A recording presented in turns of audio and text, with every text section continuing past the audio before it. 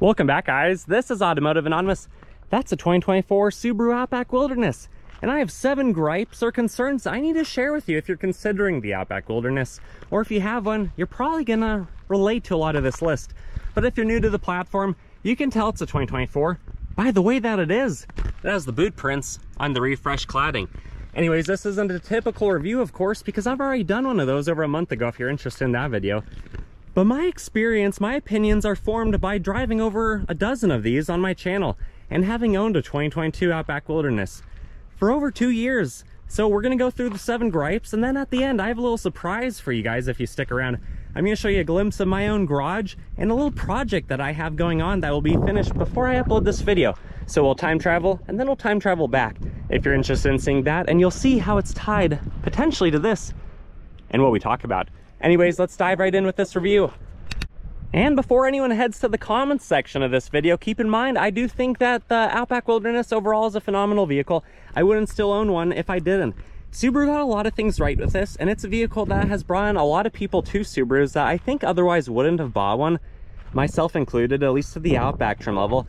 But it's not perfect, nor is any car, and it does have some legit concerns. And here they are. The first and biggest gripe I have on the list is the CVT. I honestly think that Subaru makes a pretty darn good CVT, especially compared to some of the other auto manufacturers. But you can't rebuild those, you have to replace them. That seems to be the general consensus online. And when you do, it costs 8 to 9 grand if it's not covered under warranty.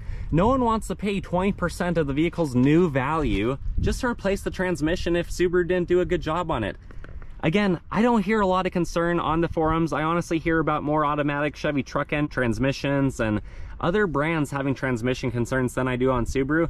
Most of them are covered under warranty. What gives me a little bit of peace of mind though is that the Subaru Ascent, which is the biggest, heaviest platform, which is also rated to tow 1,500 pounds more than this, uses the same transmission.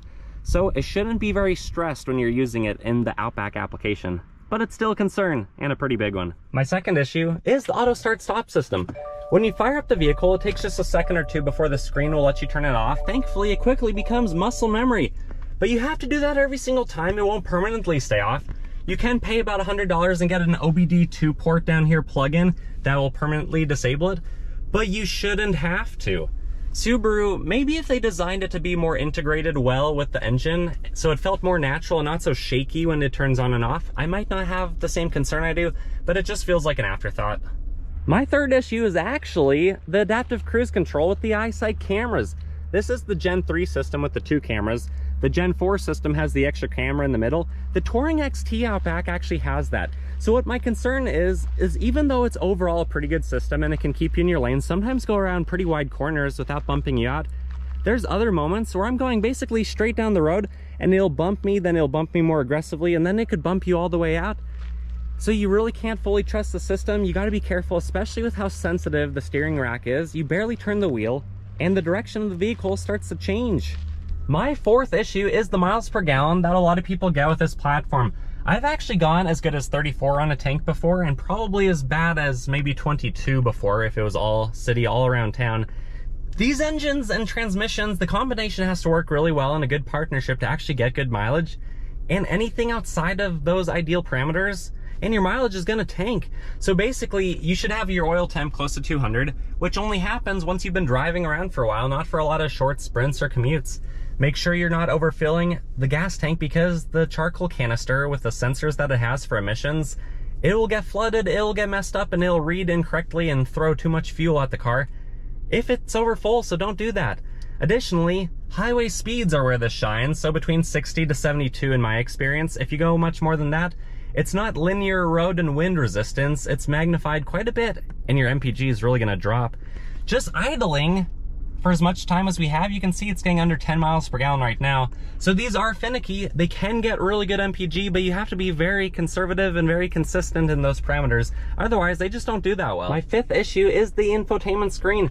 It's 11.6 inches. It looks pretty good, but it's not an iPad. It's not a Tesla screen. It doesn't work nearly as well. It's slow, it's laggy at times, and the quality just isn't fantastic. Thankfully, there was that software update last year, so some of the features don't pull up a second screen, like the heated seats and stuff like that, but they really need to remove the HVAC system from the screen. Having everything dependent in that with very little control outside of it just stinks. I don't like that. I don't think it's safer to be distracted by the screen while you're trying to go down the road.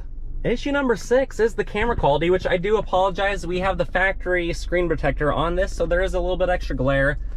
But if we go into reverse, the trajectory lines do move, which is nice.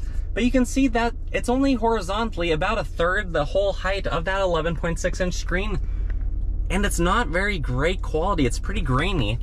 And then if we go to the front-facing 180-degree camera, it's basically the same, and it can only take up the same size and proportions on the overall, basically foot diagonal screen. So it does an okay job. I'm glad it's there. I just wish that it was better. My 7th and final issue with the Outback Wilderness is, even though it stands apart from all the other Wildernesses, there are so many of them where I'm from in the Pacific Northwest that they all do start to look the same. I wish Subaru would give us more options, more parts from the parts bin that they have on other Subarus, especially where they're basically all the same global platform. I of course wish we had the 6-speed manual transmission option on the Wilderness, and maybe the base trim level. I feel like those are the ones that people would really like, because it's more of the enthusiast one. I also wish we had different wheels and tires that we could pick for this, because they looked really good at the start, but honestly they're all starting to look the same.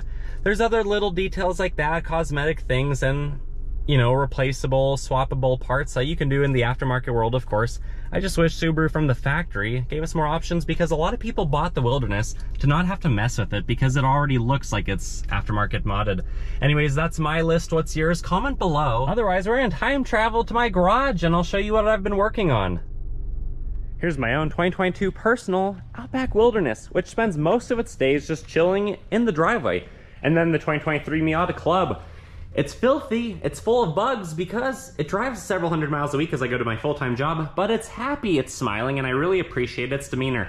But the real reason I have you in the garage today is because this morning I had a 240-volt NEMA 1450 plug installed. These can be used for things like a dryer or an oven, but more commonly they're involved in level 2 EV charging.